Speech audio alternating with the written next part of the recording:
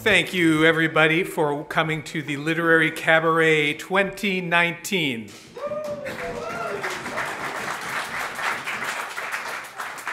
You may have gathered that there was a bit of chaos coming into this, but you know, we want to do this show right, and Stefan asked that could we have a helicopter that comes in during the second act, and I said, I don't think the building will allow us. He said, please check with them. I did, and they...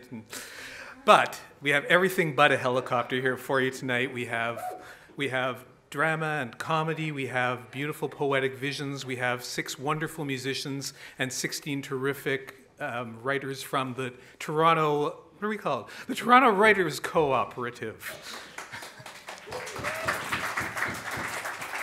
So, because we didn't have time for a full walkthrough and dress rehearsal, what's going to be happening, performers, is that David Chilton will be coming around and saying, "You're next!" And he will lead you out into the hall, and you'll be entering here. Don't trip on the way over. There's a nice set of stairs here for anyone who needs assistance. If you're feeling young and gazelle-like, leap up on the stage, and we will adjust the microphones and make sure that there'll be a little pause between numbers because we're putting different configurations of musicians and writers. So give everyone your attention. Oh, there's a very important thing to do. Cell phones. So everybody please make sure that their cell phone is not making any obnoxious noises that will interrupt the wonderful work of these performers. Because we've had rehearsals all week and I've been really knocked out by the quality. So we are going to start the evening with Matthew W. Cook, who used to be M.W. Cook, but is now Matt W. Cook. That is now his official literary name. Matt was an evangelical preacher and missionary until he had a crisis of faith. And now he writes about our relationships with religion, spiritual disillusionment, and spiritual reconstruction. Matt lives in Toronto with his wife and kids, where he writes as if his income depended on it. He sometimes blogs at mwcook.com and tweets at Matt the Cook. Please welcome Matt Cook, accompanied by Dan Neumann on drums.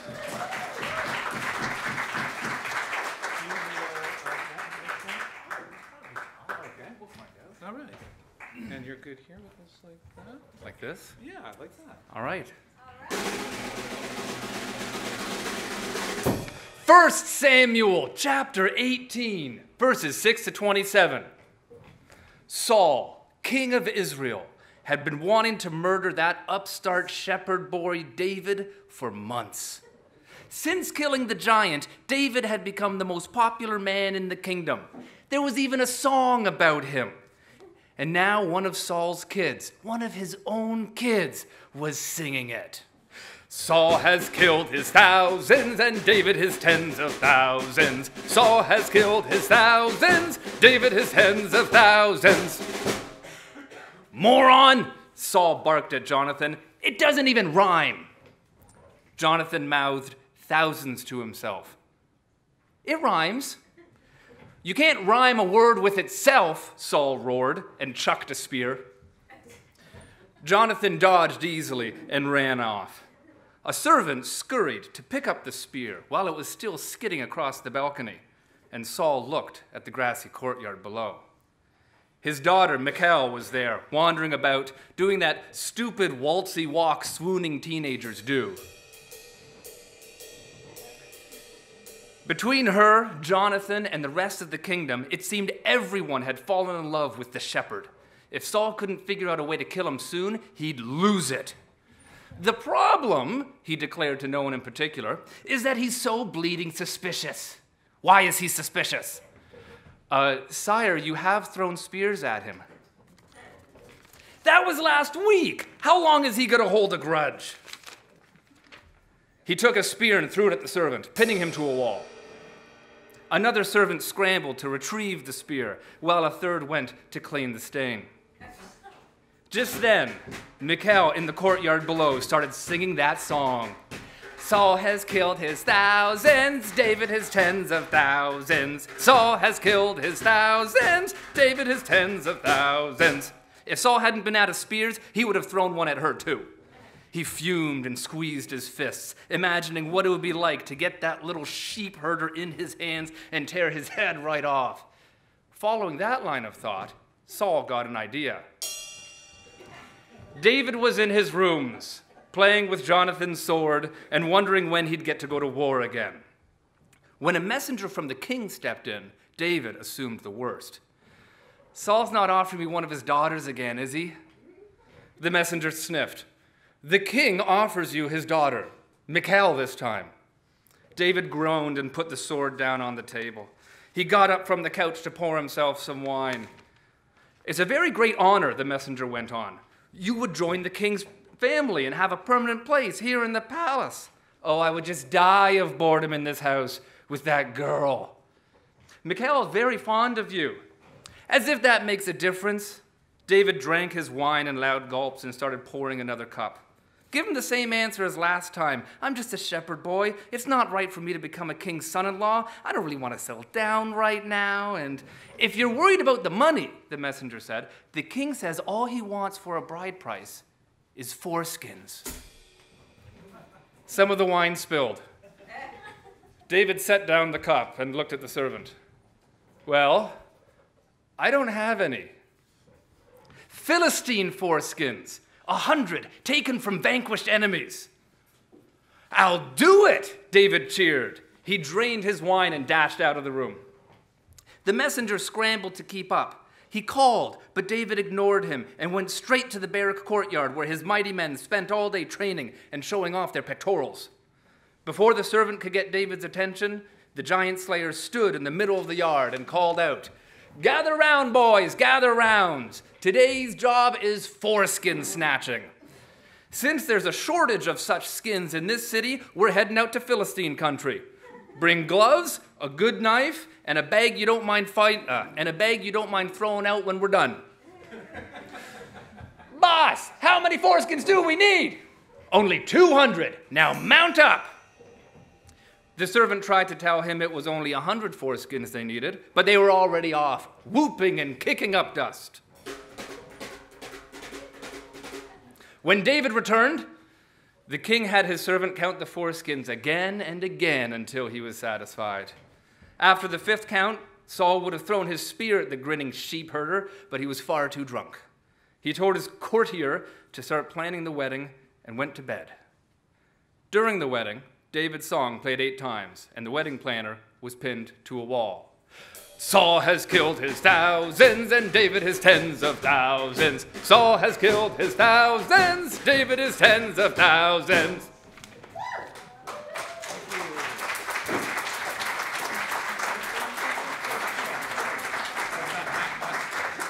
Let's hear it again for Matt W. Cook and Dan Neumann. Some more business. Every time you come up here, if you're doing the adjustments, Nick, our marvelous sound man, will come over and adjust your mics for you. Don't worry about it. Just tell him, "Oh, I want it over here. I want it over here. It's too high. It's too low." And he'll appreciate that. So our next guest is A.M. Matt. A.M. Matt is an award-winning author who was a produced playwright by the age of 8 and first published at the age of 11. More recent publications include short stories in literary magazines such as Virage, Ancrage, Luna Station Quarterly, and the collections Where Pigeons Roost and Other Stories and Ce que l'on divulgue. Please welcome A.M. Matt. I'll get the hang of this by the end. And thanks for lowering the mic to my diminutive size. From foreskin to conception. I knew I'd leave my husband the moment he told the doctor at the fertility clinic that he wouldn't be providing a sperm sample. I looked down at my hands folded on my lap and took a breath. It was a decision that had been a long time coming, but when it came, it hurtled toward me like a meteor. I hadn't realized that trying to conceive a second child was my final reason for staying with him.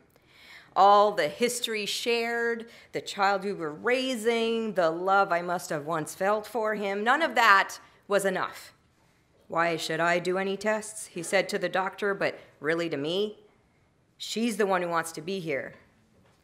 And I thought we were in this together." 2 months later, I asked for a divorce.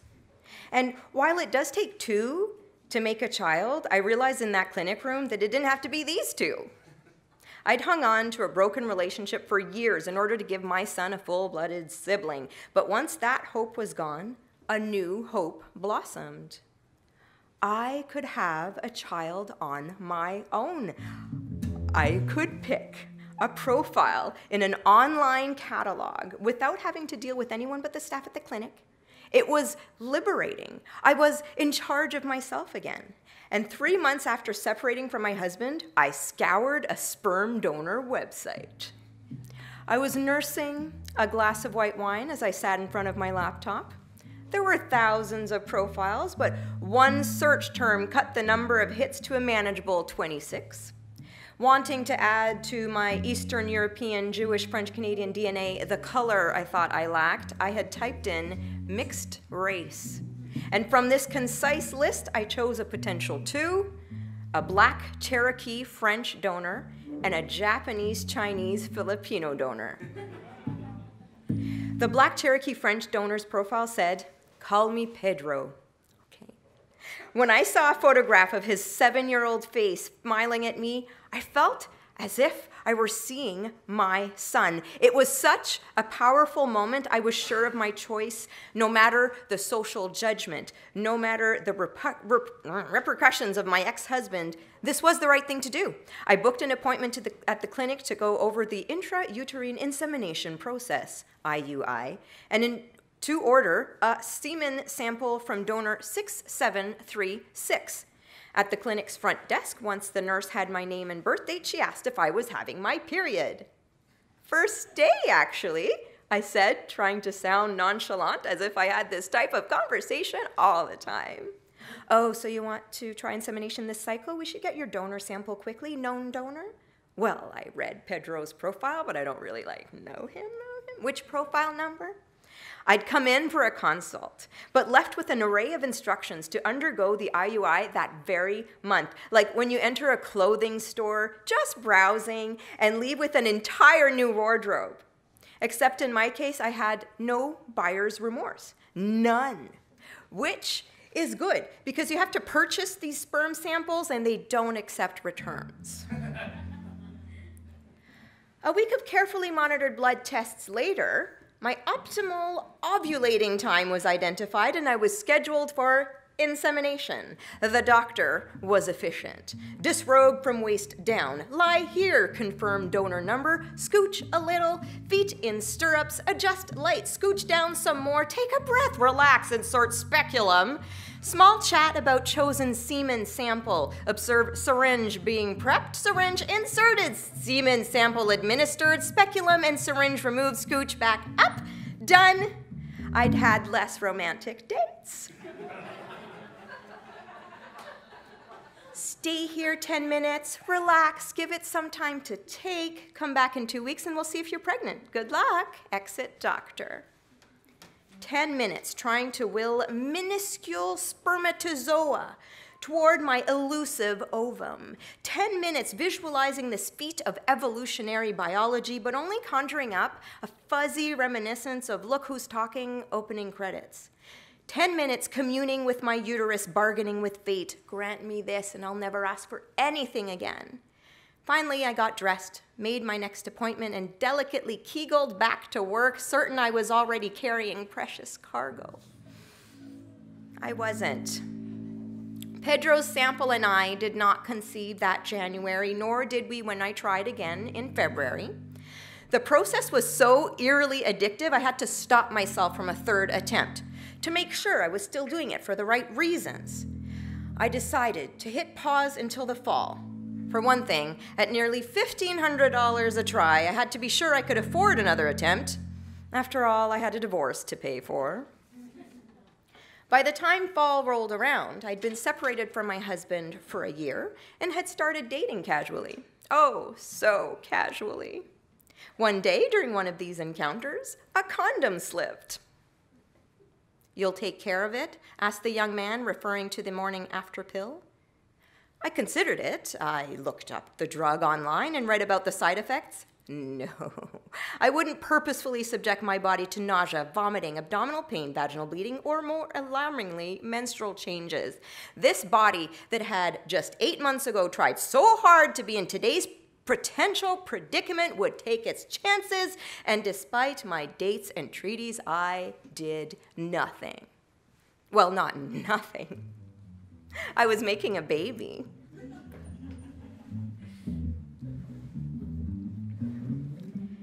And after 4 years of planning for a baby with my husband, one of these years trying to have a baby despite a toxic relationships and 2 attempts at IUI, had conceived in the most mundane way. My gorgeous, yes, mixed race, second son was born the next summer. My friends claim I wanted this baby so much I willed him into existence. My most wonderful and welcome of surprises.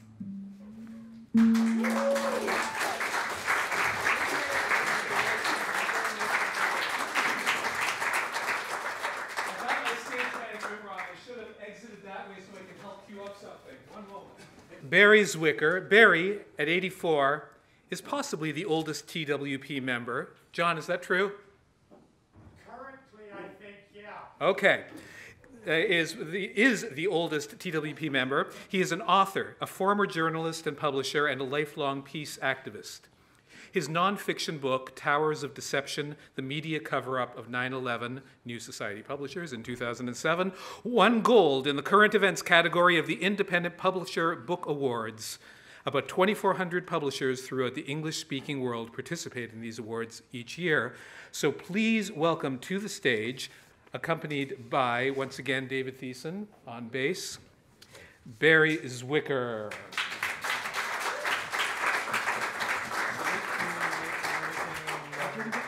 Oh, you know what? One more thing. Barrie handed out cards that were on everyone's seat. So if we have we're going to have a little bit of house light, because at one point he's going to ask you to sing along with this song. In 1950, I was 16 years old, living in Swan River, a small town in northern Manitoba. And my friends and I would go to Woodward's Bakery after school, where there was a Wurlitzer, and we would drink Coke floats and cherry pie. Now that year, one of the big hits was called A Rovin' Kind, and it was by the Weavers. And so when I put my nickel into the Wurlitzer, here's what everybody at Woodward's Bakery heard.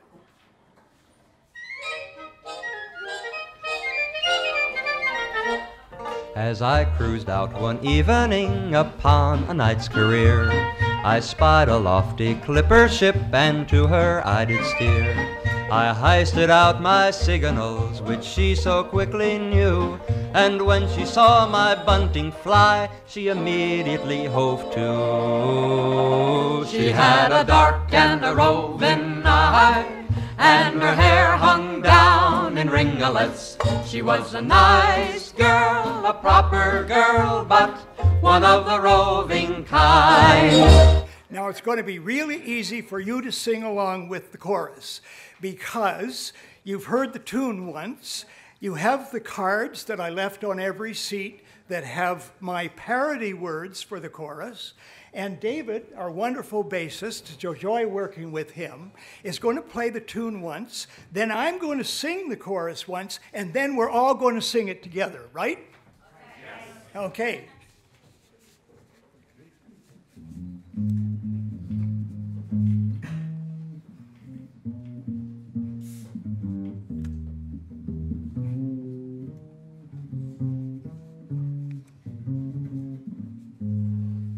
Right. That's my key.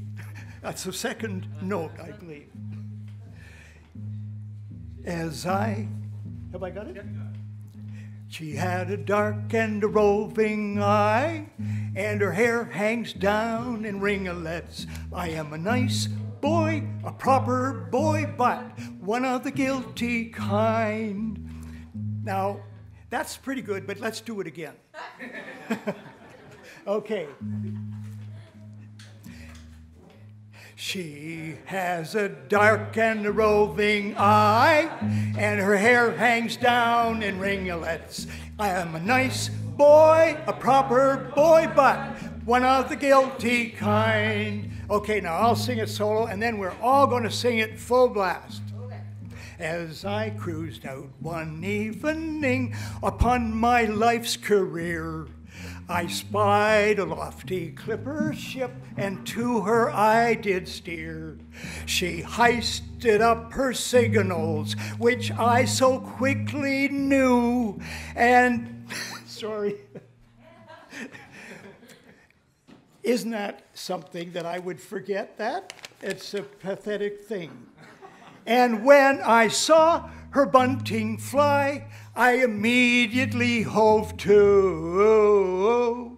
She has a dark and a roving eye, and her hair hangs down and ringlets. I'm a nice boy, a private boy, but one of the roving kind. Yeah, one of the roving kind, one of the guilty kind. I try to sing the old words. She gave to me some fish and chips and treated me so fine. And hardly did she realize I am the guilty kind. I kissed her lips, I missed her lips, and found to my surprise that she was nothing but a pirate ship rigged up in a disguise.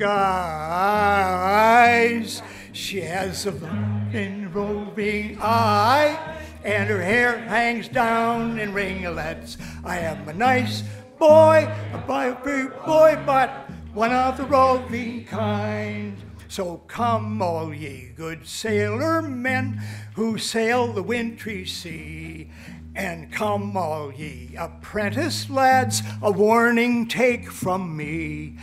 Beware of lofty clipper ships, they'll be the ruin of you. For was there she made me walk the plank and pushed me under too. She has a dark and roving eye, and her hair hangs down in ringlets. I am a nice boy, a proper boy, but one of the roving kind. Do you wonder who's the clipper ship I saw when I set out? The one who's so alluring that I didn't have a doubt. She's the fantasy that sails the seas and never comes to shore. She's the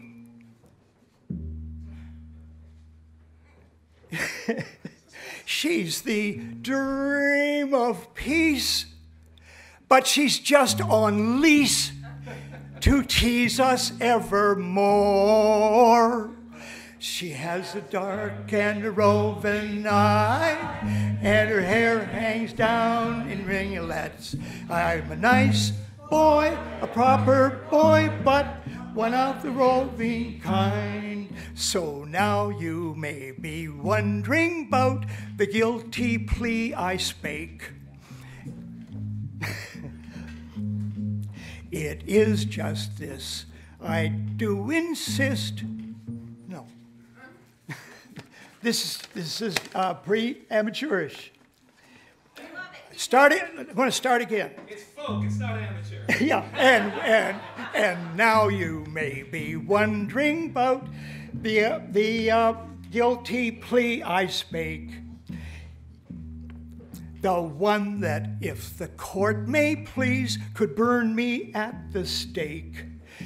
It is just this, I do confess. I hold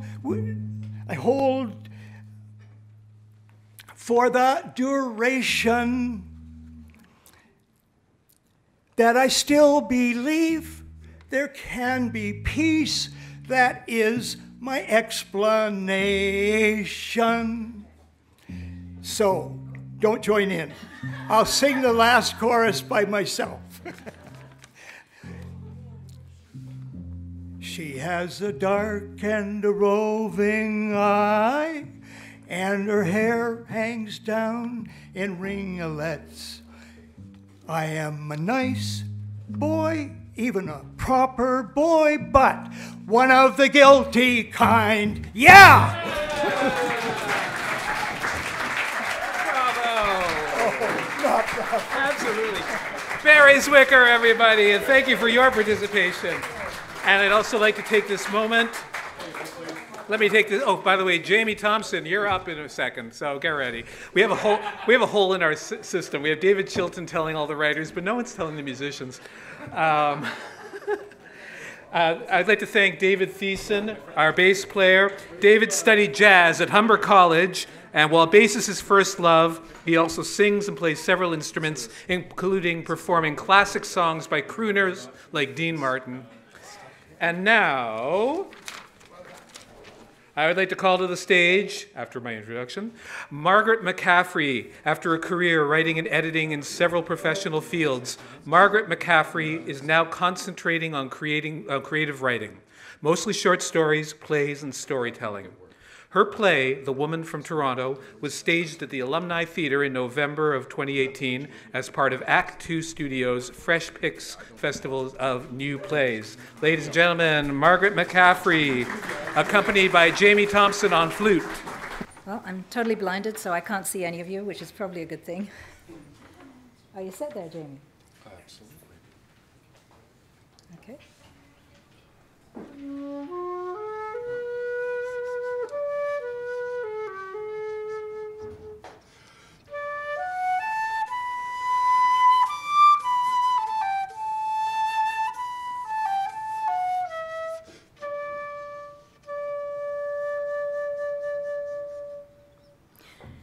Accents have always fascinated me. I have a somewhat mid-Atlantic accent myself. My Canadian kids explain me away to their friends by saying, see, like my mom, like she talks funny. She's English. The subtext being, she can't help it.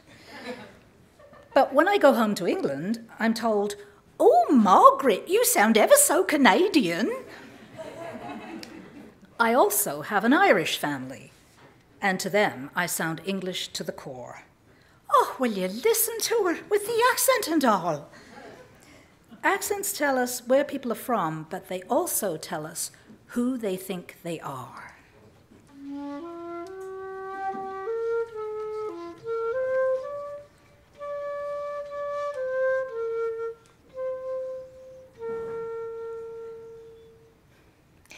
Now, there's a funny thing about accents. We don't hear our own.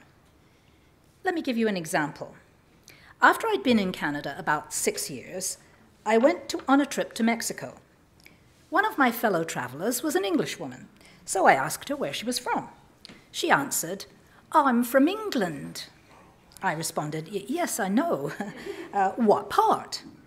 Puzzled, she told me, I'm from the south. Again, I said, yes, I know, what part? She started to get a bit irritated. Well, I'm from Bournemouth, actually. Oh, I said, I'm from Croydon. Her brow furrowed, and she looked completely confused. By way of explanation, I added, I live in Canada now. Light dawned, her brow cleared. Oh, she said knowingly, I thought you had an accent. Okay, so maybe by that time my accent had become a little bit mid-Atlantic. But let me take you back to a time when I had never lived anywhere else but England. I had moved from Croydon in southeast London to Kingston upon Hull, in what was then East Yorkshire, to attend university. Now, people in the north of England are hardy, hard-working folk who pride themselves on no-nonsense plain speech. They regard Southerners as soft, lazy drifters who talk posh-like. The town-gown relationship in Hull wasn't. The townies detested students. Looking at the rooms advertised for rent in the Hull Daily Mail, you were likely to see the note, no dogs or students. And here I was, a Southerner with a university scarf. 2 strikes against me. So when I needed to buy some things for my ill-equipped student kitchen, I approached the local village shopkeepers with care. I needed a plastic funnel.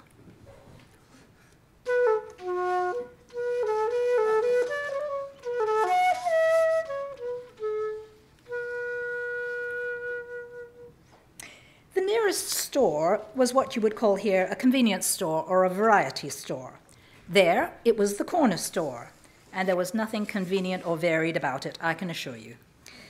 As I opened the door, the little bell jangled. But that didn't deter the two girls behind the counter from carrying on their animated discussion of last night's adventures. I waited a few moments, then asked, "Excuse me, have you got any plastic funnels?" There was a moment of startled silence. Then one of the girls went. The other one kicked her on the ankle, looked me straight in the eye, and said, "No, we haven't." Clearly, whatever I wanted, I wasn't getting it there. I beat a hasty retreat, and as the door closed behind me, I heard the two girls dissolve into hysterical giggles. Not an auspicious start. The next shop in the village was more of a grocer's that sold some household items. I opened the door and cautiously approached the counter where a woman was busy stock-taking. I waited for her to look up before asking timidly, "Did you have any plastic funnels?"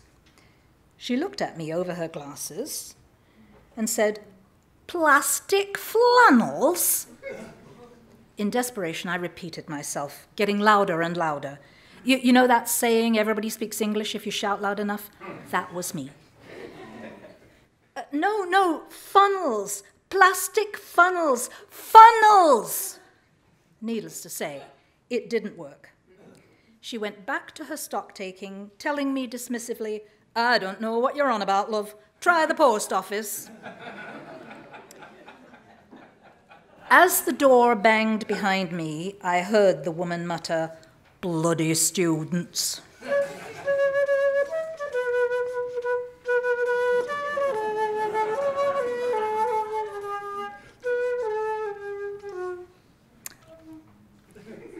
I was in despair.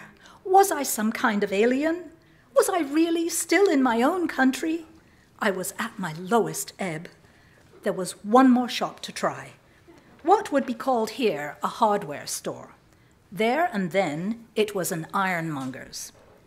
Fearfully, I opened the door, startled by the loud jangling of the bell. This time, a motherly-looking lady glanced up from filling the till with change and said pleasantly, "How do, love? What can I do for you?" "Oh, I do hope you can help me," I almost sobbed. "You see, I'm looking for a plastic funnel, and nobody seems to know what I'm talking about." "A plastic what, love?" the lady asked. In desperation, I started to draw a funnel in the air. You know, like this. Sign language. Had it come to this? But it worked. A broad smile came over the lady's face, and she said, "Oh, you mean a funnel? Why didn't you say?" Oh, and did I tell you what I had gone to Hull to study? English.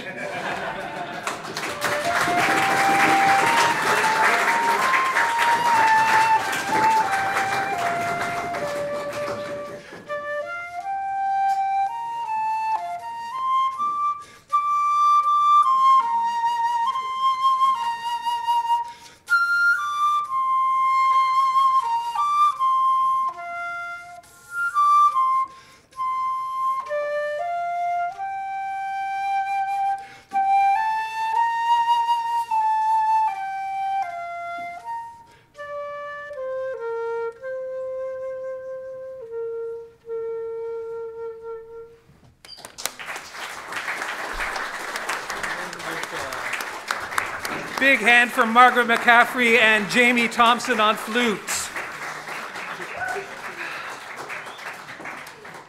So, how many mystery writers does it take to change a light bulb? How many mystery writers does it take to change a light bulb? I don't know, it's a mystery. 2. one to screw the bulb in almost all the way, and one to give it a final surprising twist. Our next act is here to bring us a rather mysterious story from Estonia. Please welcome Karin Ivand to the stage. Karin grew up in a writing family. Her mother is an Estonian poet, and she has been playing with words for as long as she can remember. By day, Karin writes for governments and corporations, and by night, retreats into a fantasy world with her own stories. Please welcome Karin Ivand, accompanied on violin by Jamie McClyment. This is based on a true story.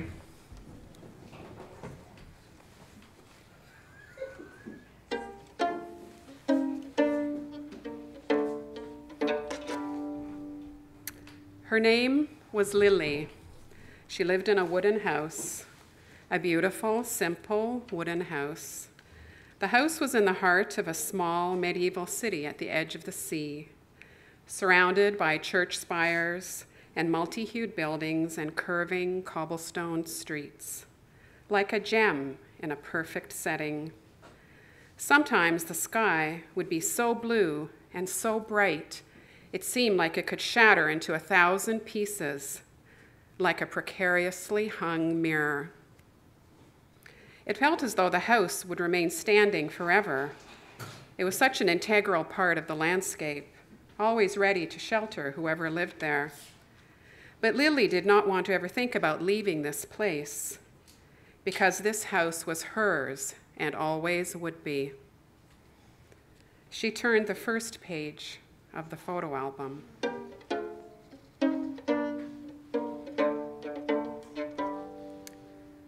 Lily lived in the house with her husband, a portrait photographer. It was how they met. He had taken her portrait and fallen in love. Lily didn't really care about things like that, to be admired, to be immortalized. Truth be told, she felt a bit apart from it all, but she respected the finesse, the control that it took to create such art. Oh, the parade of people who came into that house. This was the time when everyone would aspire to have their portrait taken, to prove they had the means, the gentility to commission such photos. They would dress carefully, look so polished and smart. The children were well behaved. They didn't dare act up. Her husband would take their photos, and it was all so formal. They didn't smile, didn't blink an eye.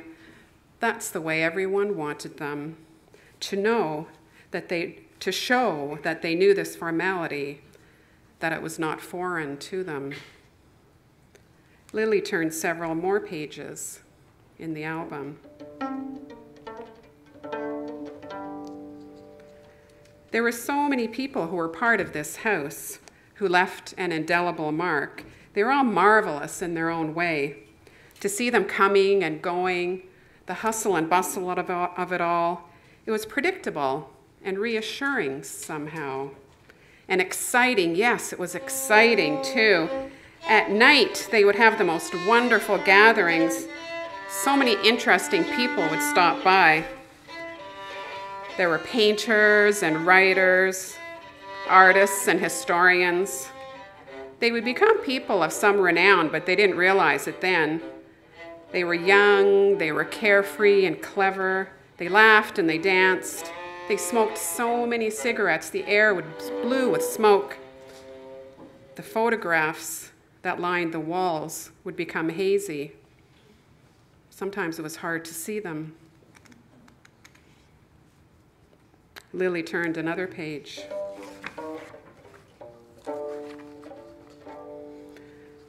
Some of the rooms were decorated with very distinctive wallpaper. It was the fashion of the day to have such wallpaper. It was proof of your good taste, of your ability to buy and appreciate such things, to know how to place furniture and objects just so. It was an art.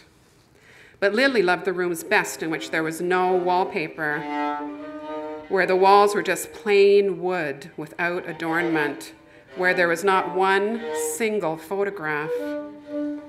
She would run her hands over the wood and marvel at how smooth and seamless the planks were. She loved to sit in these rooms by herself, surrounded by the wooden walls.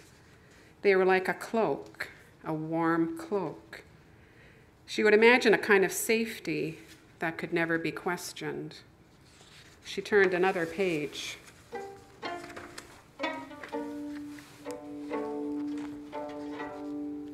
There were no more pictures for a long time. It's always curious when a photo album begins with the greatest of intentions, and then the pictures stop abruptly. It's as if the person responsible for it loses interest or is interrupted in some way. When the aggressors came, the house lost its meaning for Lily. People came to stay who had no right to be there. Large cement block tenement buildings were erected around the house to provide shelter to those who suddenly needed it. She didn't know where they came from. Nothing made sense anymore. The album slipped to the floor. Lily's spirit retreated into the wooden walls and became quiet. There was no urgency anymore. One day, many decades later, an artist came to the wooden house. He stood in the doorway. He had heard about the house and how it had once been a celebrated kind of gathering place. He didn't really know why he was there, what he was supposed to do. As he walked around inside, his footsteps echoed in the cold, empty rooms. There was a faint smell of wood, of damp, of fire. It was not unpleasant. The wooden walls were bare, but still very beautiful. He ran his fingers over the wood, feeling the texture. There was something there that pulled at him, and he returned to the house day after day to paint. He painted portrait after portrait of faces of women, large canvases, one after the other. It was like a constant tapping on his shoulder. The cold winter came and went.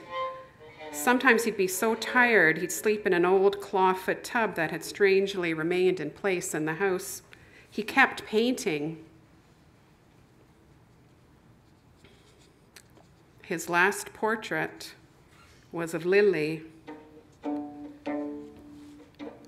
It was as if she had emerged from the walls of the house and taken up residence once more. She had been waiting for him. It was how they met. He painted her portrait and fell in love.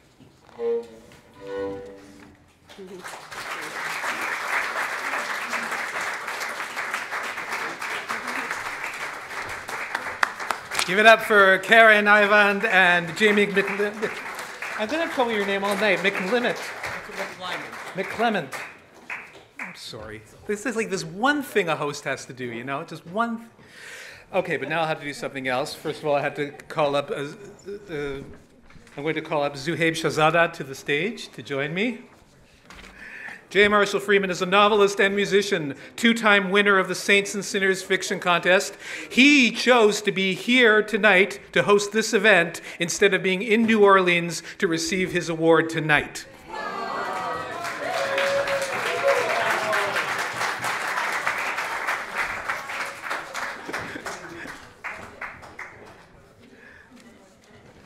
I'm going to be singing for you a song called Don't Lose Me, which has been floating around in my head for a lot of years, but I finished it last year for the 30th anniversary of myself and my partner. And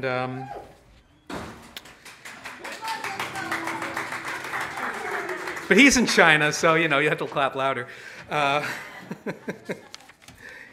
Okay, so they will be ready in a moment. I'll prepare. Seriously, you don't know how little voice you have after a whole week like this. All right, how you doing? I'm going to turn a little bit so I can see you, Zuhaib. And all right, this is rock and roll. Just chill. It's not rock and roll.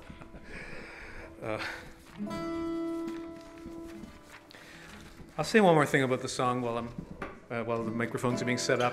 I'm a huge fan of Jacques Brel, and I think this is as close to a Jacques Brel kind of song as I've written. Not as good as Jacques Brel, but... Sorry,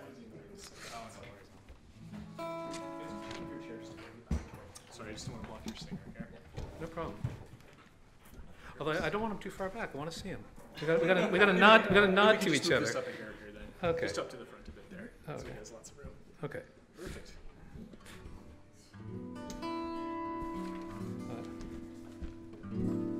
I don't want to touch your mic, so I'll let you bring me up a bit. Who's this? Yeah, great. Thank you. You're so welcome. All right. That sounds good. Oh, I don't need any of this.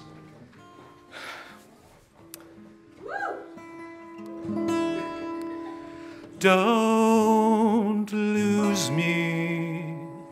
I stumble through unknown jungles blind, with lions ferocious close behind. I need you to guide me. Don't lose me in the crucible of love.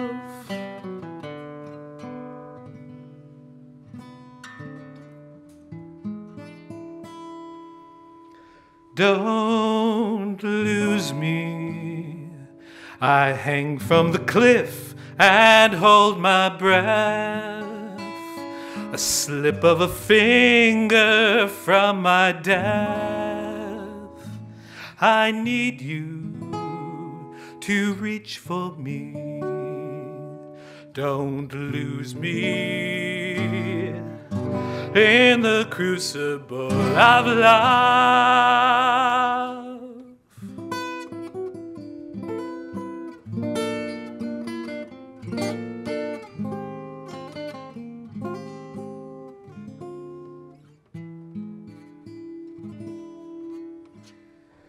Don't lose me. I bang on the bars and curse my choices, beating back meekly at the voices. I need your forgiveness. Don't lose me. Don't lose me. Don't lose me in the crucible of love.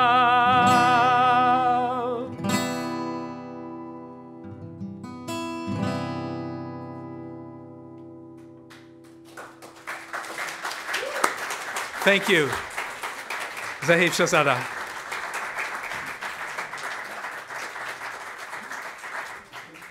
Two more acts left in our first half, and then, by the way, we have purchased some soft drinks by now, and they are out there waiting with the rest of the food. So at this time, I'm going to bring Jamie back to the stage to play some more violin, and he will be playing for the next two numbers. And our next writer is Matthew Gordon.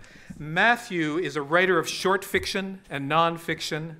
He has been a member of the Toronto Writers Cooperative since 2010 and has appeared in its compilation Voices since 2016. Please give a warm round of applause for Matthew Gordon. There is a place where I have gone, and what I hope most is that you'll visit.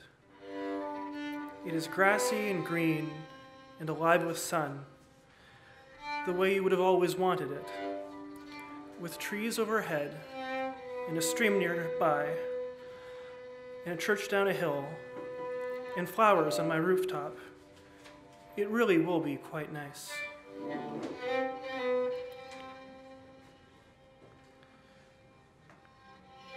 A charm exists in the quiet solitude of the wood. It's peaceful there, and cool and calm, with so little to ever bother a soul. Trees lurk over the plot of grass I call mine, as much as anyone can ever call land one's own. You will be no less joyous to me than you were before. More so, if I have gained any greater ability to see you as you are from this experience. What I know is that we will never fight again, and that whatever you say, I will hear more attentively than anyone could have thought. We will laze in contented silence, the only sound of your breathing on my ears.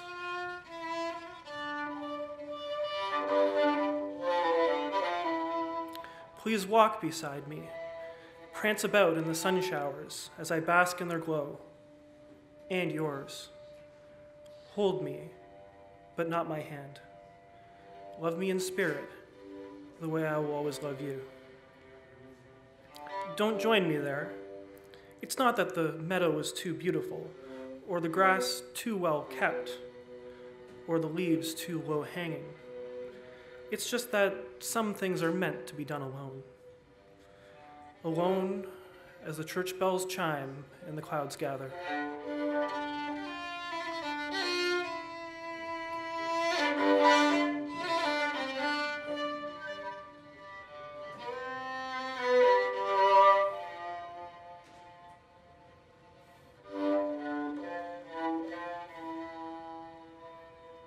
It's raining on my skylight.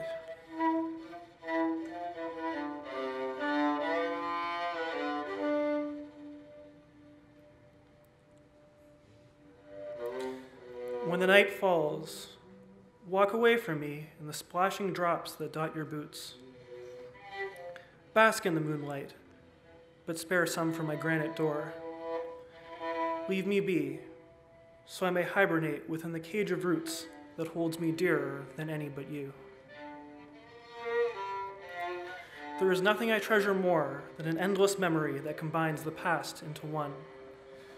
The first time we met and the last time we kissed are indistinct to me now. There is only what has gone, but is not gone, in the eras of reflection that lie ahead.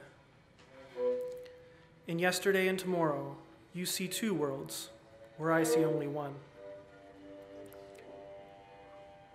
I used to see two worlds as you did. Then I changed. Don't change with me, my love. Not now. For I am united with peace, but tension still stirs with you, and peace is where I end. Rest well, my love, and someday you may find me.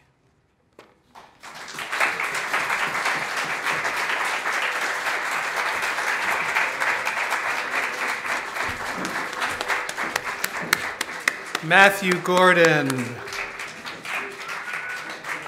And I might as well take the opportunity to introduce Jamie McClyment. I can't do this. Jamie McClyment. You see, you have this Y in here. That should be an E, so it confuses me. It's McClyment. McClyment. That's right. Like climate change. Unfortunately. And actually, you're studying environmental science, so it's very appropriate. Okay. Appropriate.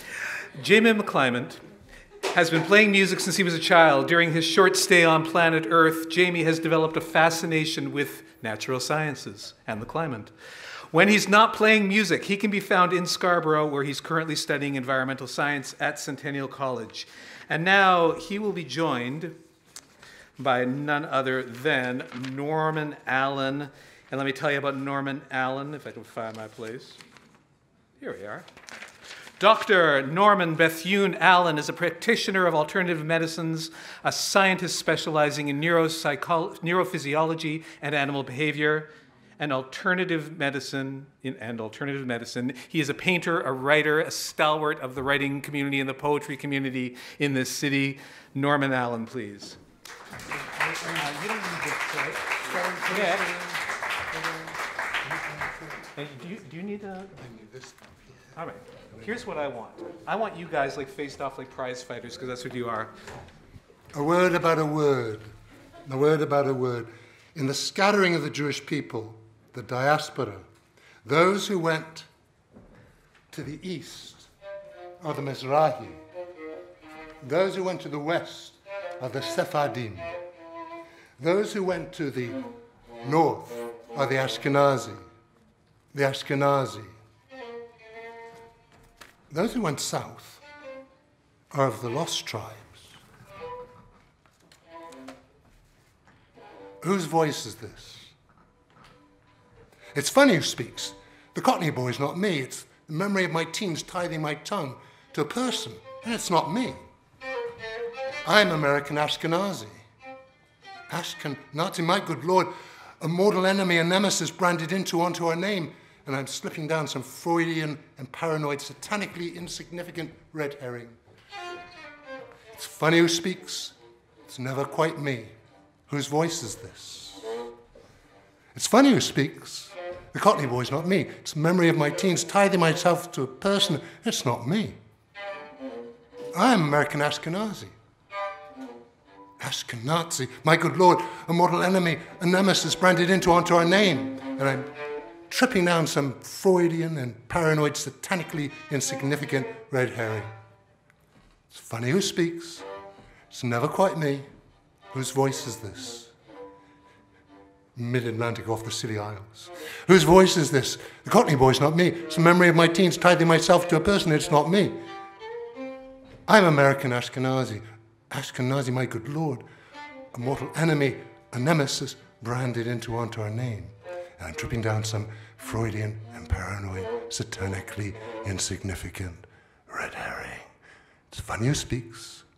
It's never quite me. Whose voice is this? Reincarnation. In my last incarnation, I was a bleating sheep. I followed the sunshine gladly. I remember the journey to slaughter, stock car, stockyard, electric prod and stun gun, all your humanity. Baba Black ain't coming back waiting your curse, your knife. Now I'm lamb chops. In my last incarnation, I was a bleating sheep. I followed the sunshine gladly. I remember the journey to slaughter, stock car, stockyard, electric prod and stun gun, all your humanity. Baba Black ain't going back, waiting your curse, your knife, my life. Now I'm lamb chops. In my last incarnation, I was a bleating sheep. I followed the sunshine gladly. I remember the journey to slaughter, stock car, electric prod and stun gun, all your humanity. Baba Black ain't going back, waiting your curse, your knife. Now I'm lamb chops.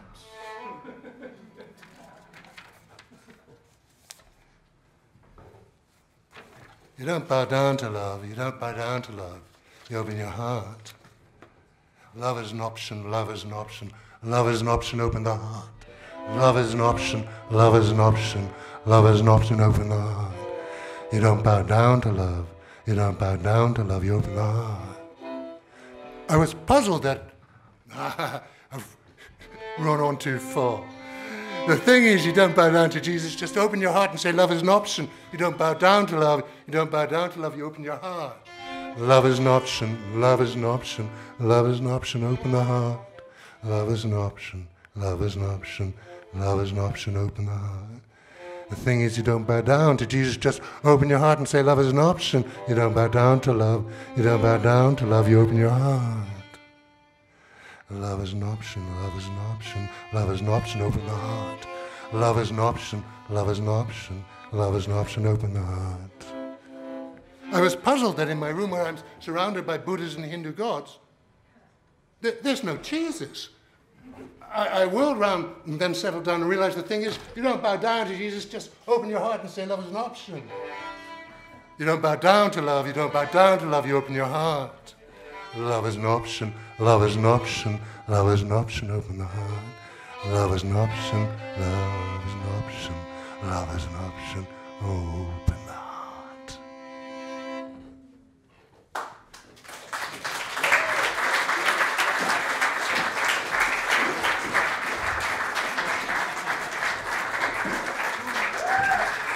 That was tremendous. Thank you. That was our first half. We're going to take a 15-minute break. Go out and get some food, get some drink, go get your stuff from the bar.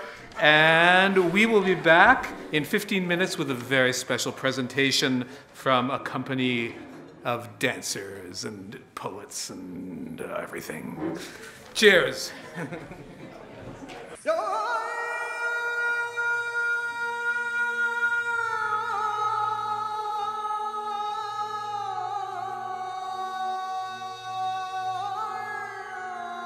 Rife with the trepidation of a tempest's toll, a trudging patrol drags their fraying satchels through the coastal desolation, overburdened with arcane guidance from fable-encrusted equipment.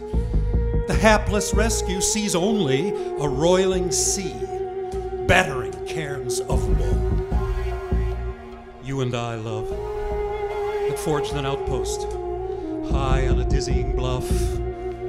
Its wind-blasted door now staggers in unwelcome delirium. As a horn echoes seaward, o'erhead the storm-pocked shingling, commanding the reticent loading out of sacred stores. Closer to the froth, a platform rocks askew on shattered pylons, crafted as a lookout, anchored against the cloy of raging tides.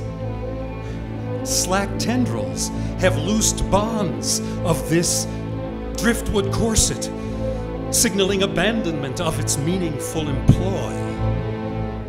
A head hangs, tilted on the lichen-slick precipice. Unrelenting slaps of spray stream into caustic rivulets, etching ciphered map lines that obscure his forlorn face. I've become an apparition. An outcrop is my imprisoning throne.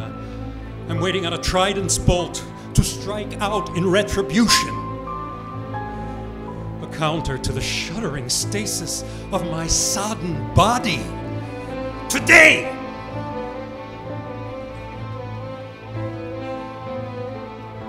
Evermore beached.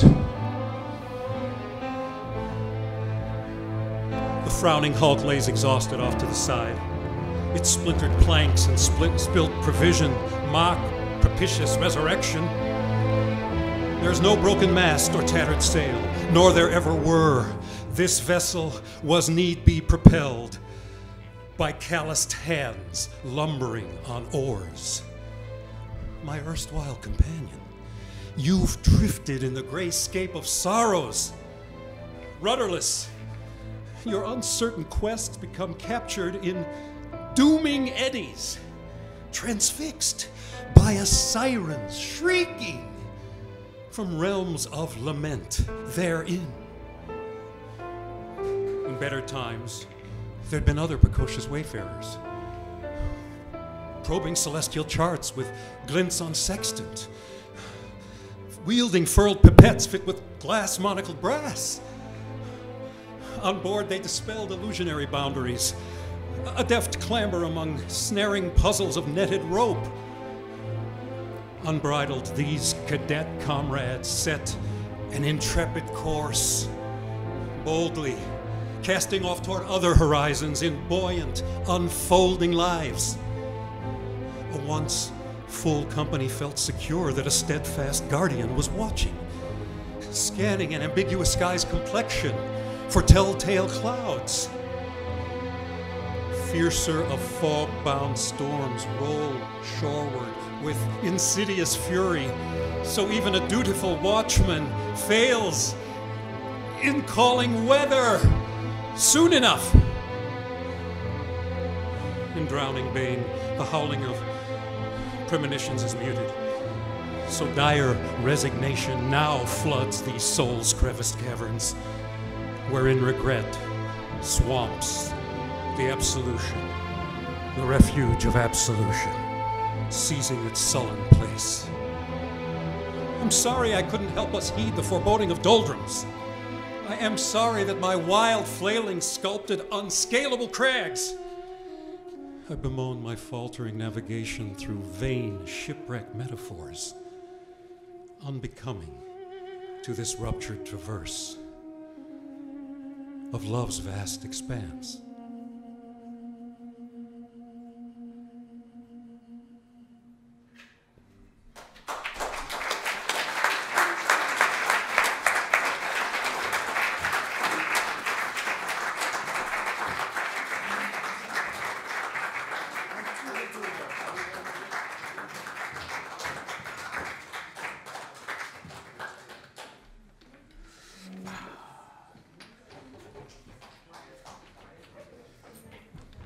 Great, thank you to Stefan Droege and company for Silesia's Tears. Oh, these aren't the right pieces of paper, just hold on.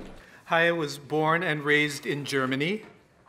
She spent most of her life creating and performing mask and puppet theater in Canada, the USA, Germany, and Mexico. Since 2016, she has lived in Toronto, where she is working on her memoirs. And Haya will be accompanied by Jamie Thompson on flute.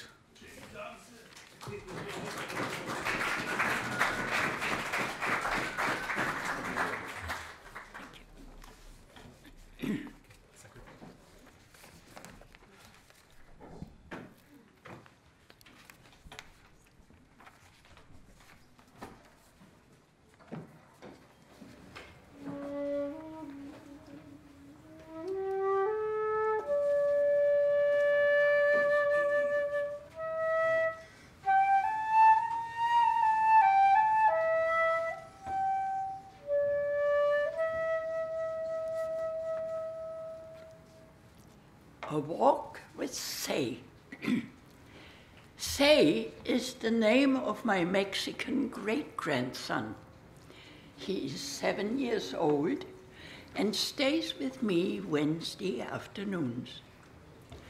Last time we first played Memory, at which game he always wins and his self-esteem rises to loud laughter and great joy.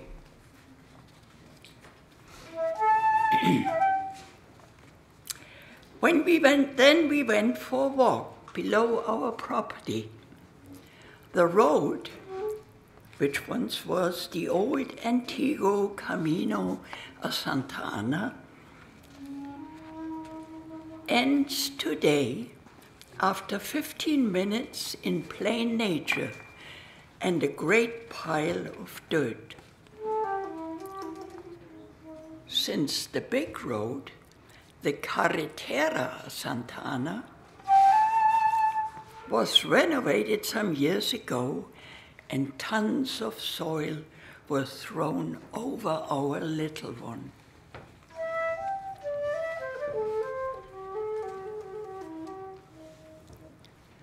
We walked happily along, first searching and finding a hiking stick for Say. Then an old single shoe had to,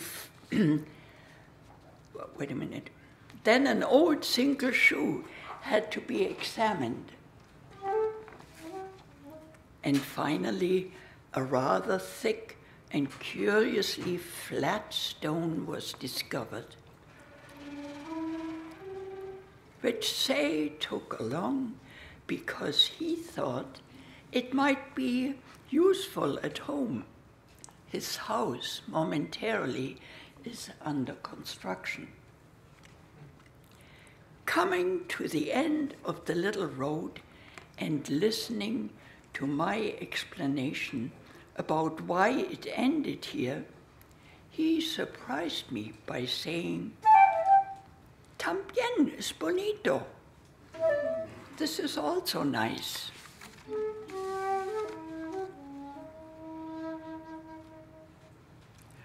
On the way back, an old broken white dinner plate sticking out of a pile of rubble on the side of the road held Say's attention. He put aside his stick and stone, pulled out the half plate, cleaned it, and said somewhat with a question, "Para una quesadilla?" My great-grandmother's instinct made me agree, and so he picked up his stone again, put it closely to his new plate, all in one hand, and with the other took up his stick and followed me walking on.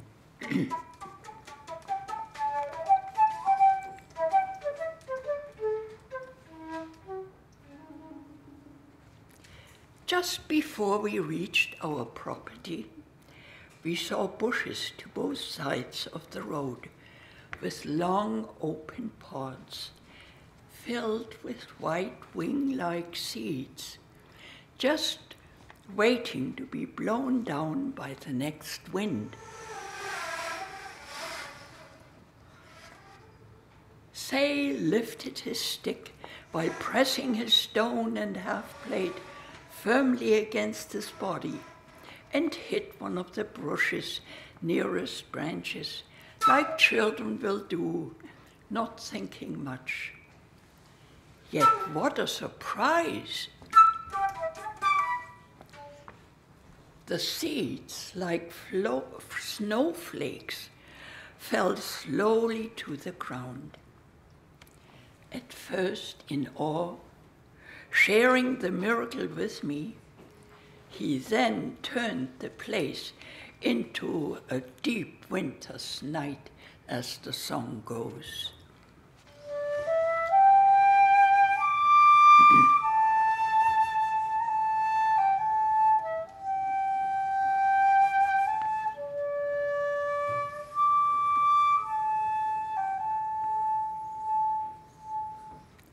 Only when there was not a single seed left in the bushes around us, and the road was covered with this wonder snow, we slowly and happily walked home.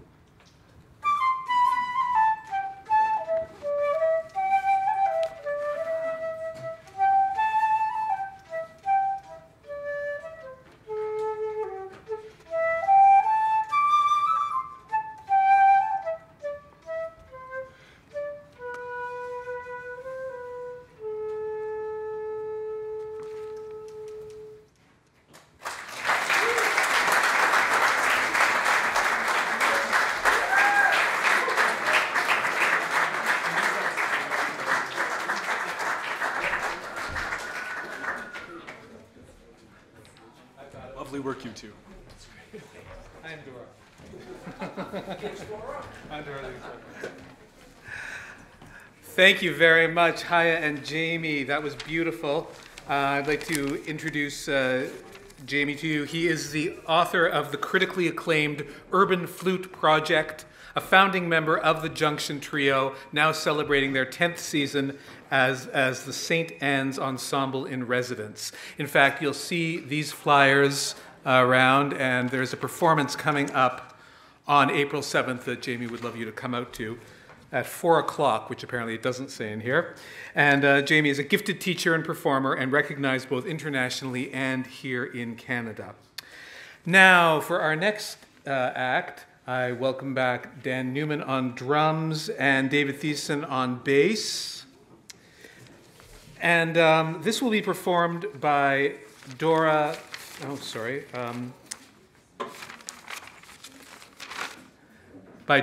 Delacey, except it won't be because Dora Thea Delacey is unfortunately ill tonight. However, she said she really wants her piece read, and so for tonight I am going to be Dora Thea Delacey. Although there are big shoes to fill, as she is a wonderful performer, even though she doesn't seem to realize how good she is. And so this is the Smokin' Havana Browns, which she says will one day be turned into a song and be an international hit because of all the cigar stores that are around these days. So you're going to... This is the prop that she wanted. Oh, she wanted this prop, which I don't know how to use. Okay.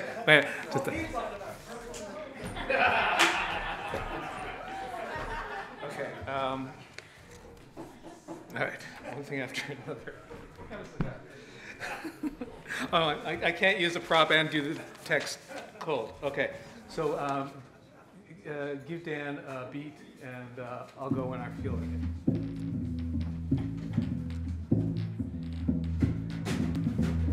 Smokin' Havana Browns, round and long. Castro's Cohibas, the choice of rebels. Cigar babies with eyes of steel, you can be my pirate, we'll start a revolution. A Cuban love story, there's no embargo on this cargo.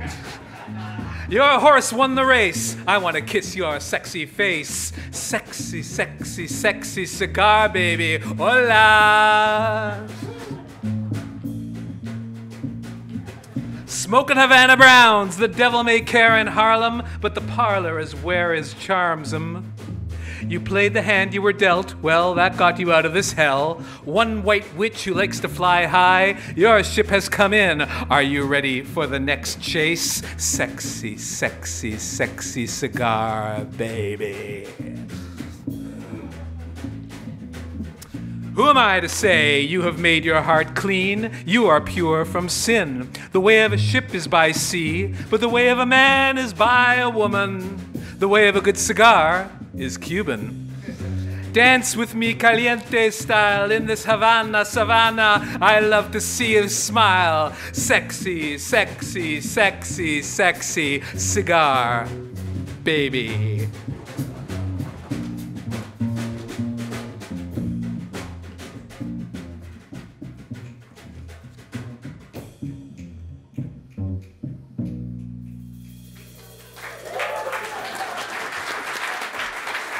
Those are the words of Dora Thea Delacey, who describes herself as a simple home and hearth girl that greatly enjoys walking around the different neighborhoods of the many cultural communities at home and afar for the purpose of appreciating others and their lifestyles. I'd also like to take a moment to introduce Dan Neumann. Dan has been playing drums for over 30 years and played professionally across Europe. He now plays with bands and artists across Toronto and teaches drums as well at various schools.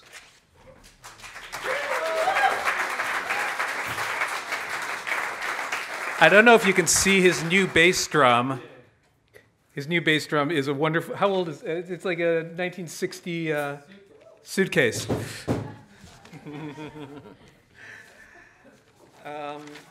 I have no idea what's going on now. Wait.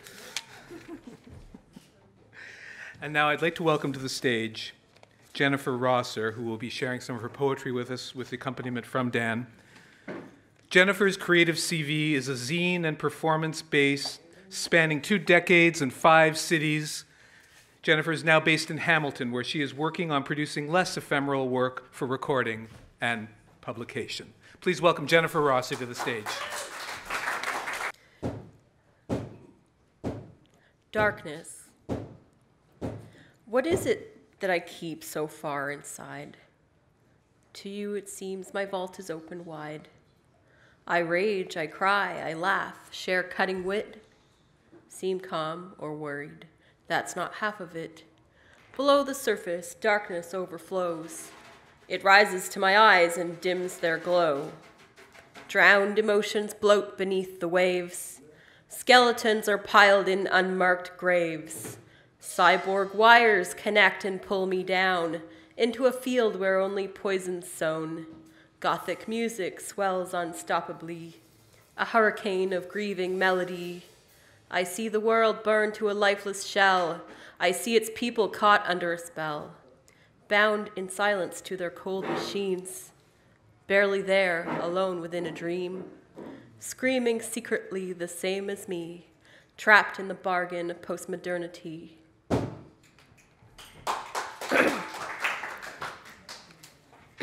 Empty. She opened her change purse. A flea jumped from the dusty void. An infernal flea!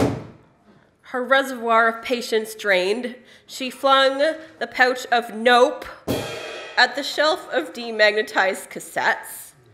In a desultory and histrionic fashion, though she had no audience, she had fled to the end of the road, burned all the bridges on the way, and run out of gas.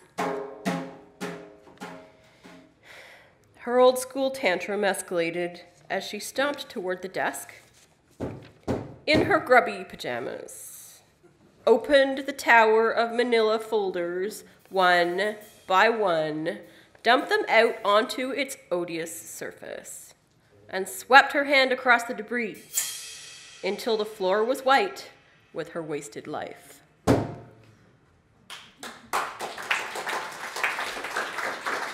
The veil.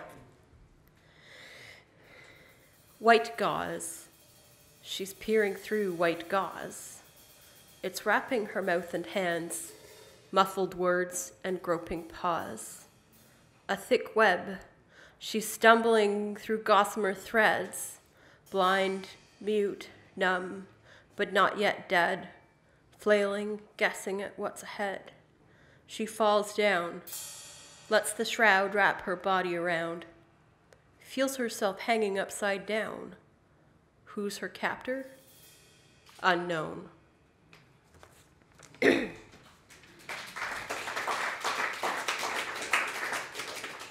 Just a bit lighter. The context for this is that I've taken too many mindfulness courses.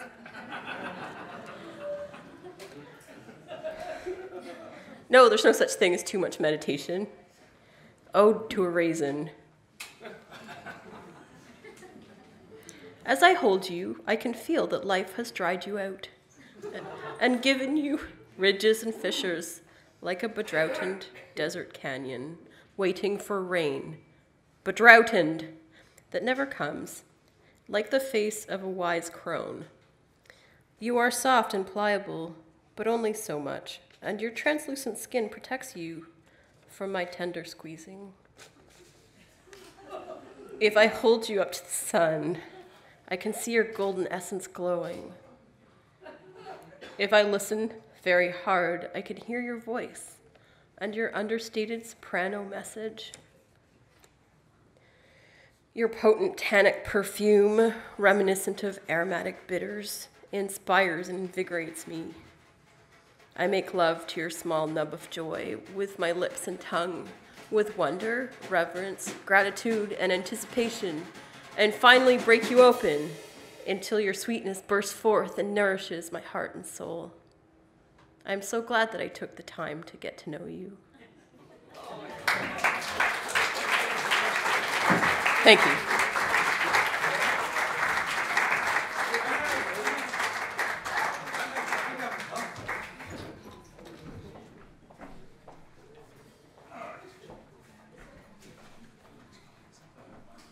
This has been your unprepared moment for the evening. All right.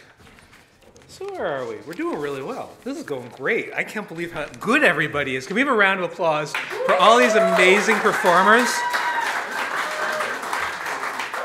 And while we're at it, a round of applause for our light and stage designer, Stefan Droege, who's running lights as well as designed it, turned this cold place into a warm hearth for us all. And thanks to Nick Petrini, our amazing sound man.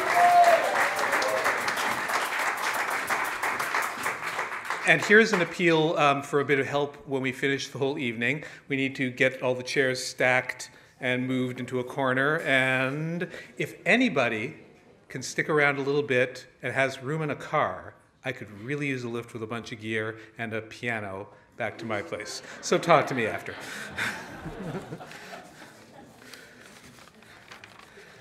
I think we lost it for the evening. All right, where am I? Okay, right now we are going to have another special theatrical performance by none other than Hully Dworsky, featuring Bill Clark and myself, who you've gotten sick of, I'm sure.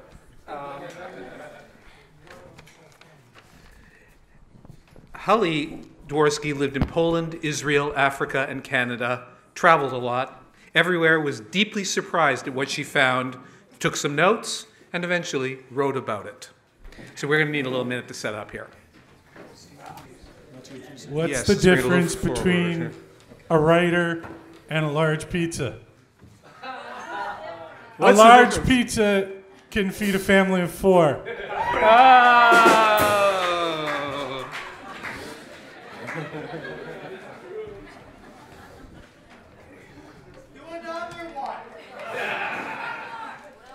His fellow, he passes away, and his soul is in perfect balance, and he has the option to go to heaven or to go to hell. And so, first, he says, I'm not sure which I want to go to. So death takes him first to hell, and all the writers are chained to desks, typing away vigorously in a lake of fire, the air acrid with brimstone. They're being whipped with barbed wire lashes. He's like, that does not look very good at all. Please let me see heaven.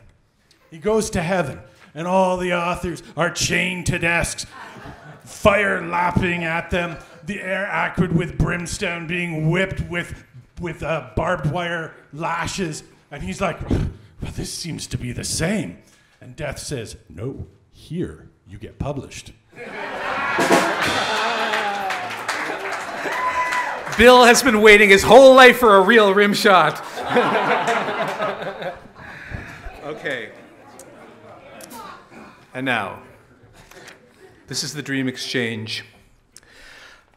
A young man meets his hero and finds him full of doubt, and only human after all.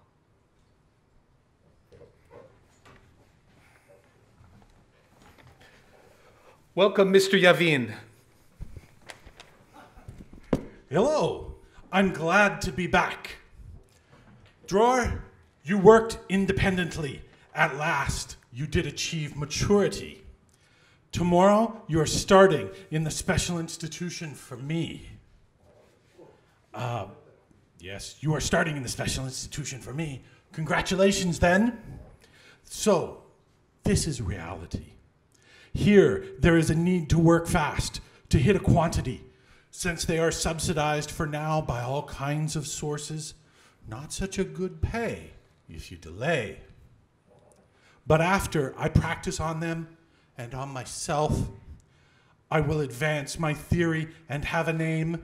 Then I will advance all of you, including them. Let's sit down. Oh.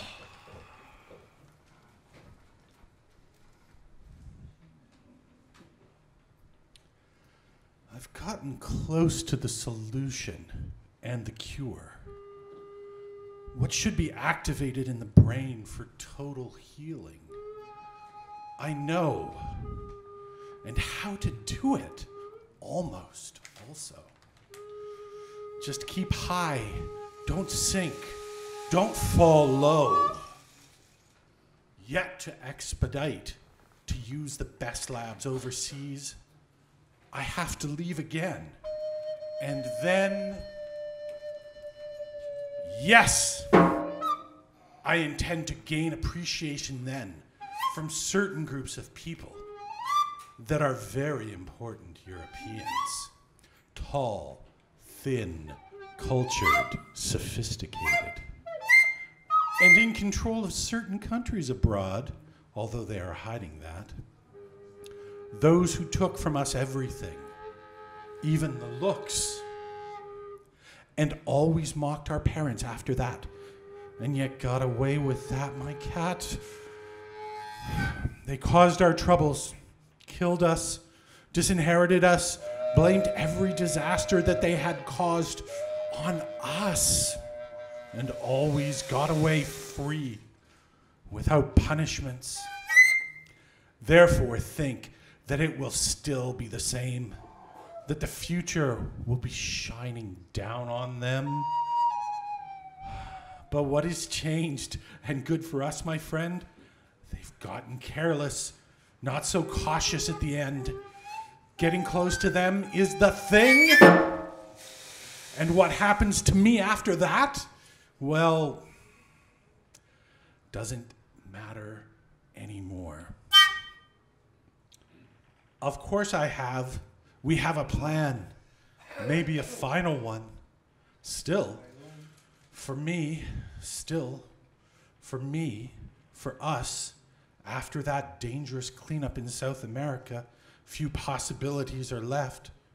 But I cannot tell you yet all of that. I think that the cure is so close, my cat. I hope that you, please, dear, guard our coop right here. After a few words, he got silent. So what is all this maturity? to admit the fact that all my dreams were lost with it for me? No! We better reach a compromise. Maybe thus we will advance the aims for both of us. Let's exchange our positions then. And let's exchange with each other our respective dreams as well. If this is what you want, I will be just a father then. And you'll be the great hero, dying again. What the hell?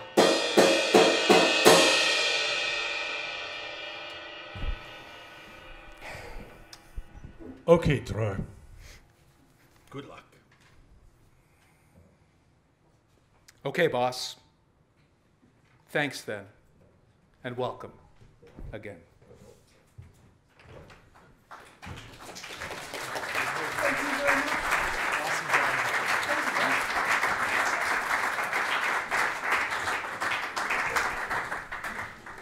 A round of applause for Hully Dworsky, there in the percussion pit with Dan Neumann.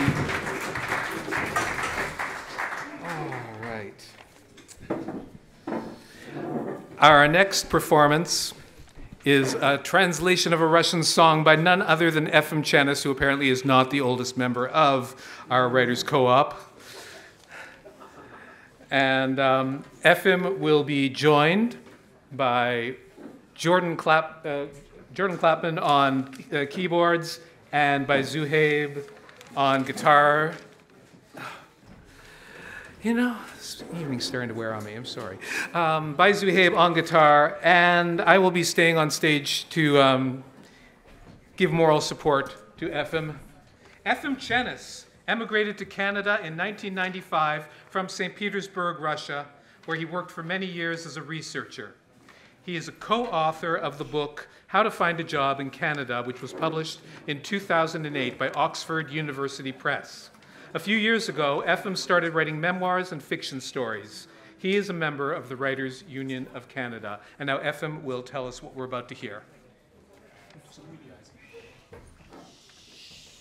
Hi, everybody.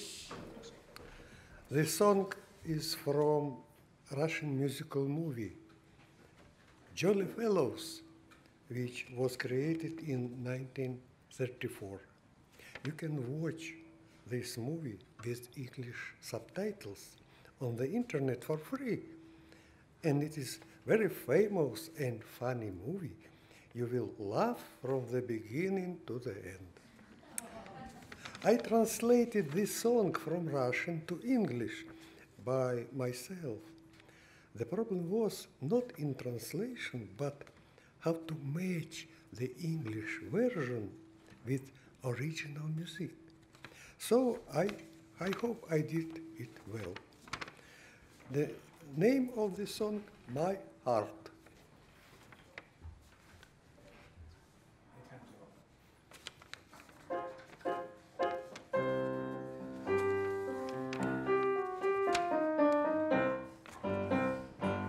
This world is full with pretty girls. This world is full with tender names. But only one I will remember, only one my dream in peace will take away. My love will come without warning. I never knew when it will come. And every night will full of light when love spread out her wings. And I will sing, my heart, I want to work without resting. My heart, I like this land, I like the sky. My heart, I like to hear your beating. Thank you, my dear. Then you can love and you can cry.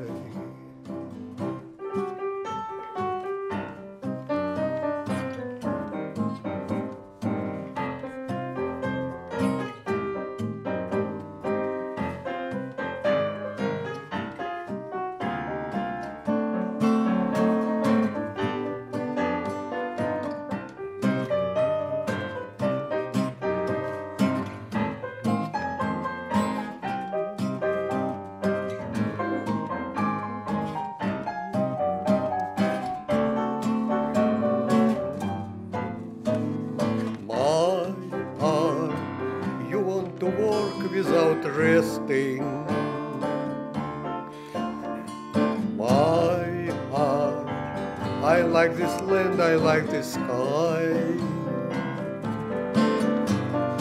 My heart, I like to hear your beating.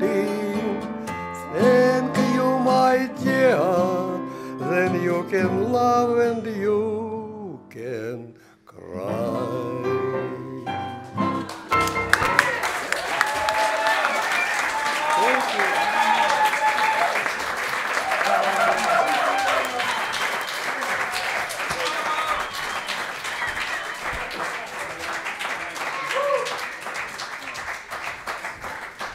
Efim Chinas.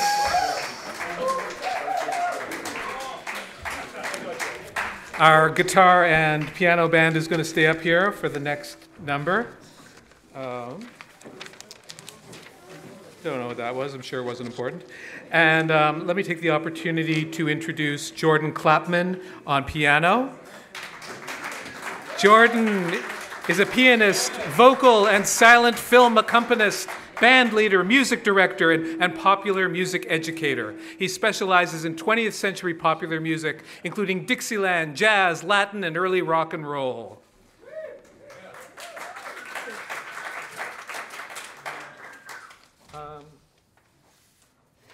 And now I'd like to bring to the stage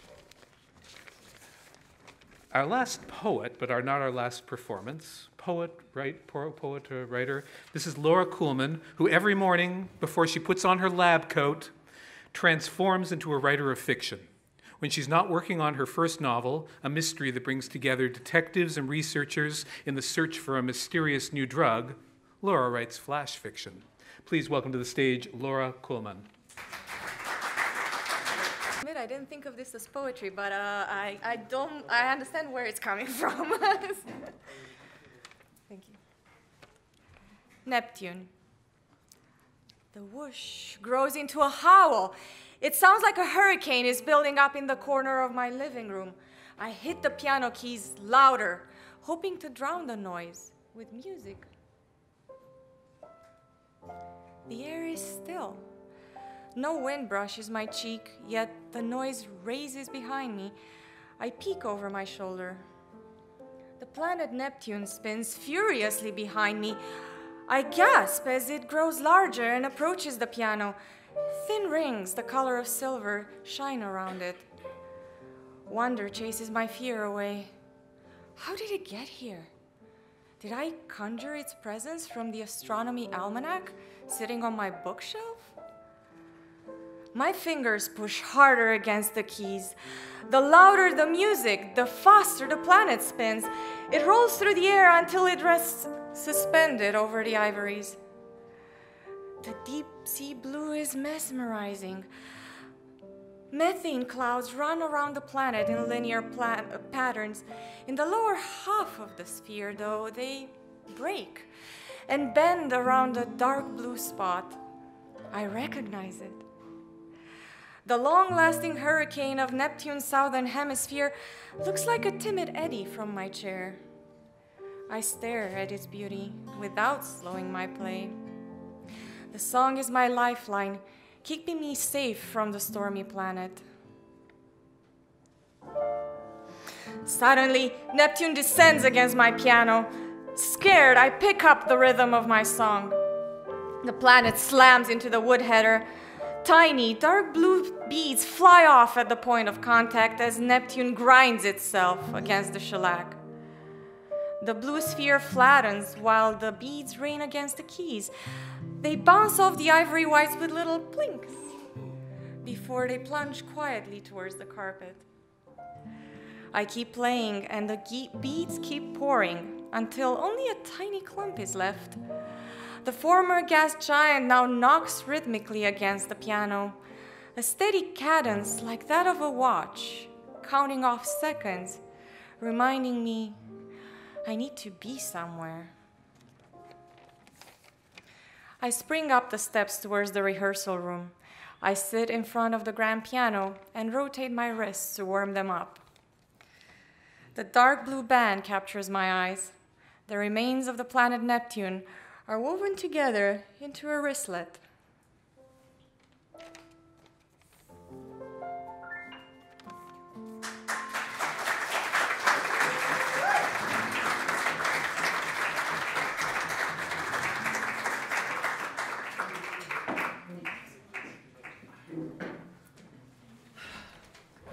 Thank you, gentlemen, and thank you to Laura Kuhlmann for that beautiful piece. Make her run back in the dark, tripping over everything.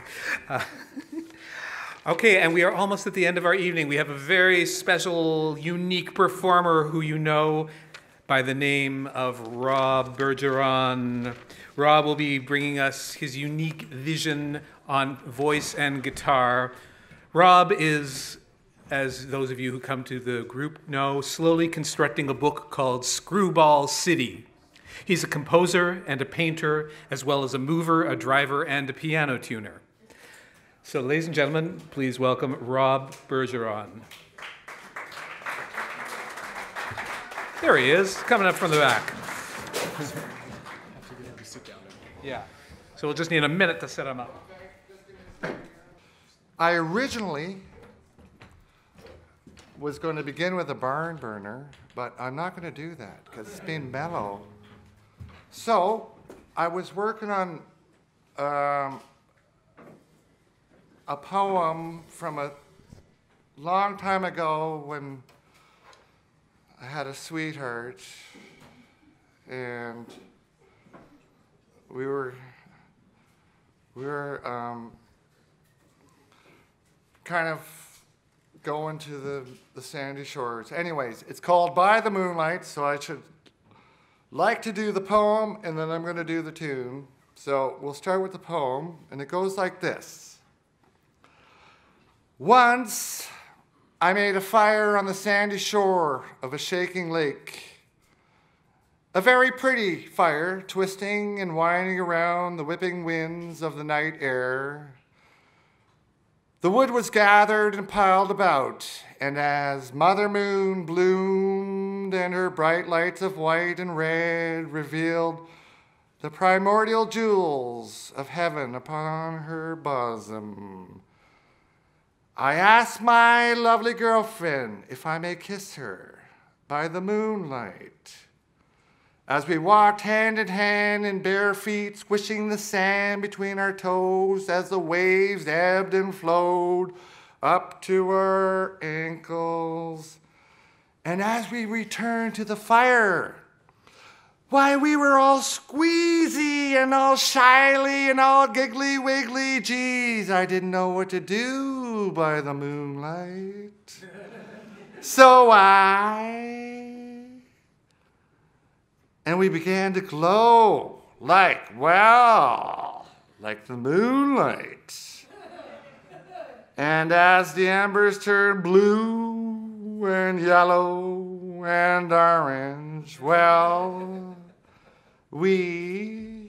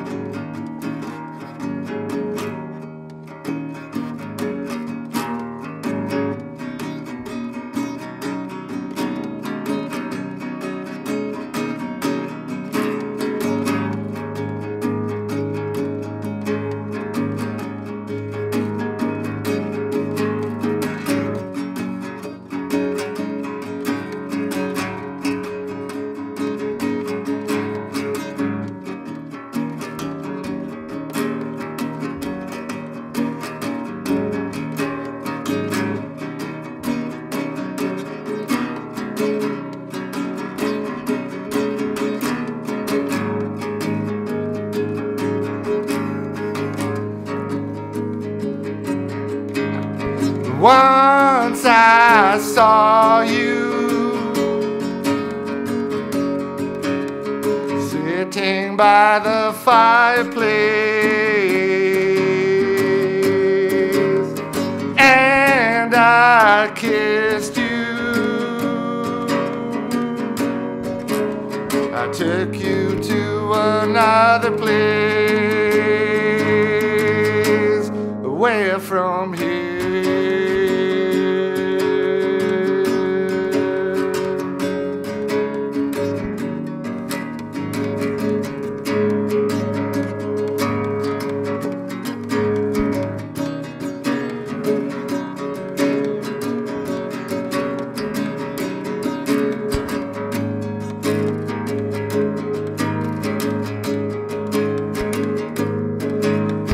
Now we're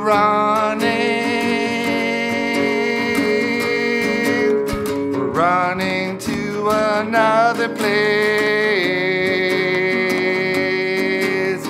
on a ship that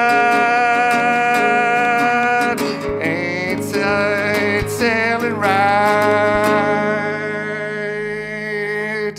by the moonlight,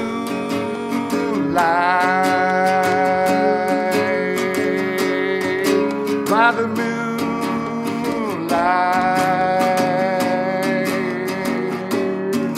by the moonlight,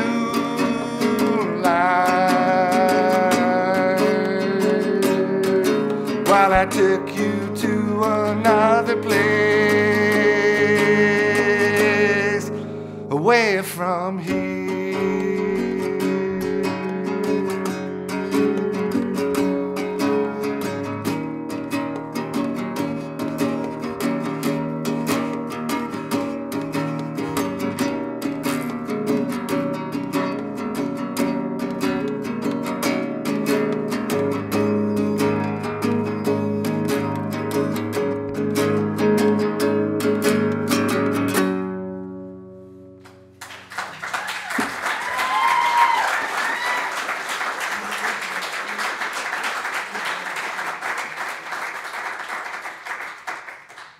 Guys ready for the barn burner?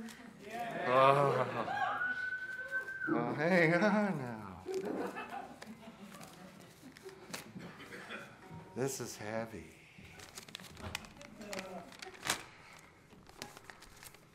You got the sound right now?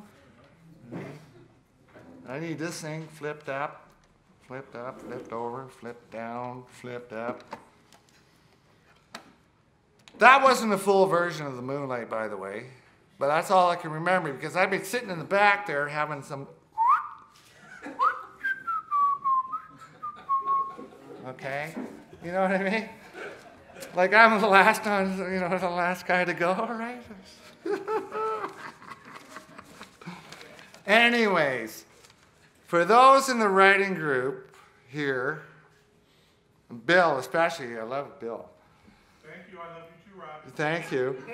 No, he's probably, and David too. They're the two guys that are like my, kind of like cheerleaders in my corner, right? Anyways, they know I've been constructing this strange novel called Screwball City. All right? So for the past 2 weeks, I've been doing an examination of my work, a synopsis, if you want to call it. And it's been arduous. It's been like revelatory, enhancing, elevating, and all this other kind of stuff. So, there are two kinds of characters in my book, Screwball City. There's the Hully man, and there's the screwballs of Screwball City. The Hully men are trying to save the screwballs of Screwball City. Okay? They're trying to save their souls, which is the main thematic device of the book. It's the idea of saving your soul, not forfeiting your soul, not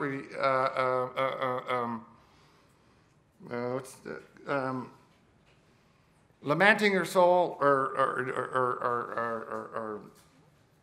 I got to stop at that word. But anyways, so I made some copious notes here.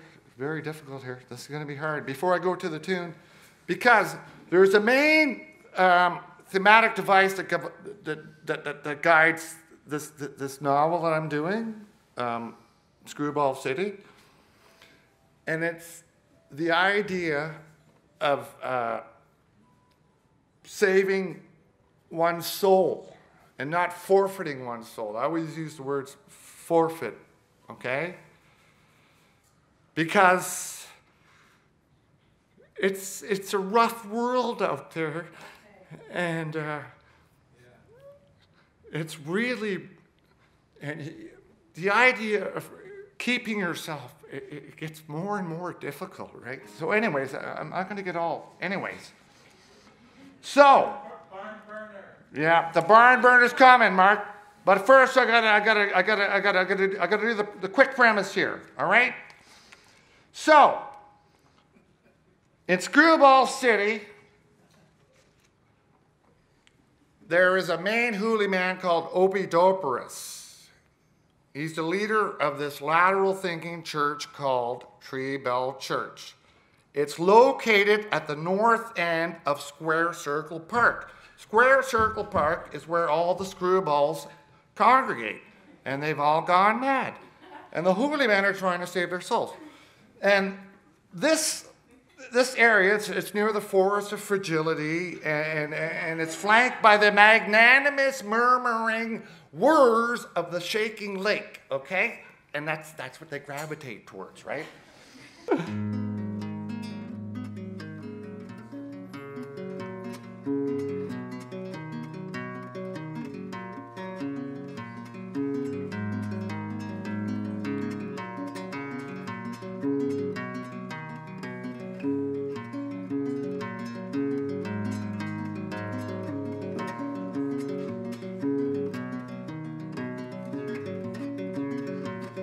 Save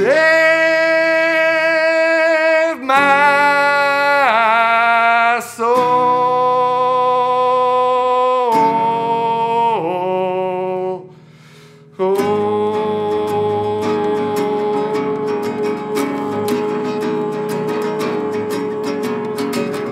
Sing a song to me.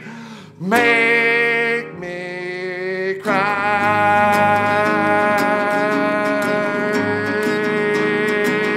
I think I'm gonna die.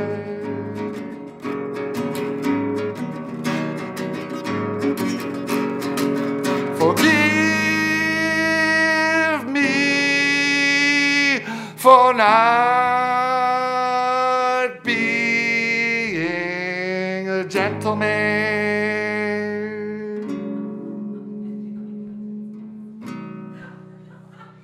I seek the holy angel.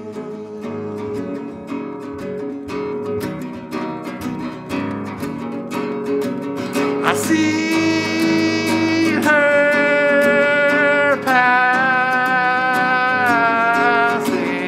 by. I forgot to say hi.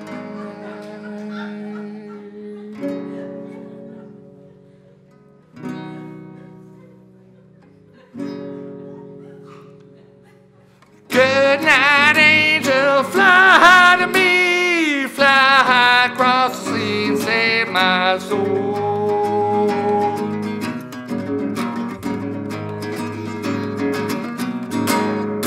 Sing a song to me, make me cry. Sing a song to me, I think I'm gonna die.